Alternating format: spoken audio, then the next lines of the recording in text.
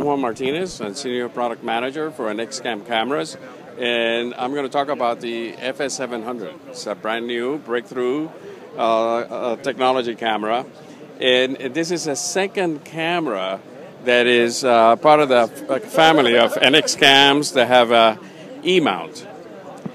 E sounds like 18 in Japanese, and this is the most important part of the camera. It's a special lens mount, and it has only 18 millimeter flange distance. This means that with a simple tubes extension, we can put virtually any 35 millimeter lens on the camera. You can use all DSLR, wonderful DSLR lenses. You can use all the cine lenses. The camera is a super 35 millimeter size, so all the cine lenses will cover it. And you can use even modern DSLR lenses like Nikon with very inexpensive adapters. And this NAB, we're showing the burger mount, which is going to be available very soon, that will be able to control the focus and the iris electronically for Canon EF lenses. But here's an amazing breakthrough. Sony has developed this special mount for the Sony A-mount lenses. About 3 or 4 years ago, Sony got into the DSLR business, and we bought a Konica Minolta, and overnight, we became a famous lens maker. This adapter has a semi-translucent mirror.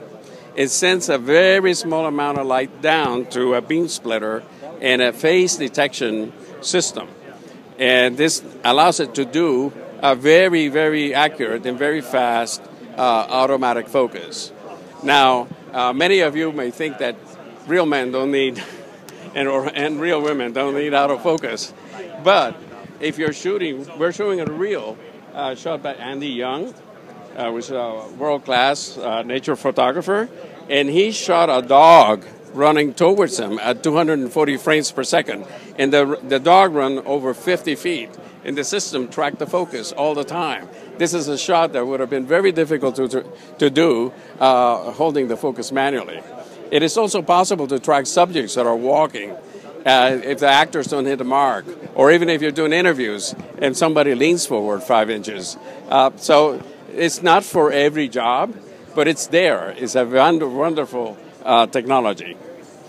The sensor, Sony is the largest image sensor manufacturer, and we have developed a sensor that runs very, very fast. This camera can crank all the way up to 960 frames per second.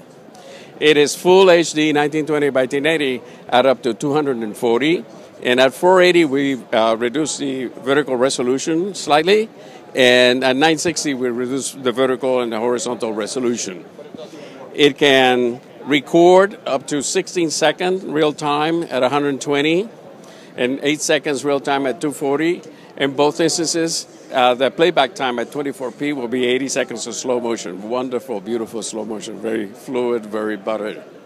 The camera has all of the adjustments you like, and the FS700, because the shallow flange is so narrow, we were not able to implement a traditional neutral density filter array. In this camera, we borrowed technology from the F65, and we have these ultra-thin filters. And we created a system where the filters spin, actually, as a turret. And now we have 2, 4, and 6 stops, attenuation, as well as clear, of course. The camera offers all of the functionality that you would want to see on a high-speed or a production camera, including a high-resolution viewfinder, and that can be used with a viewing tube that is included with the camera, or used separately as an LCD.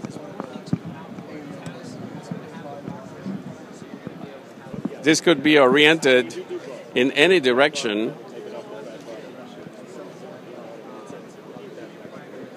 So from the left or the right. The camera, this image sensor, as I said, is a 4K, and the camera internally it records only HD up to 1920 by 1080 60p speed.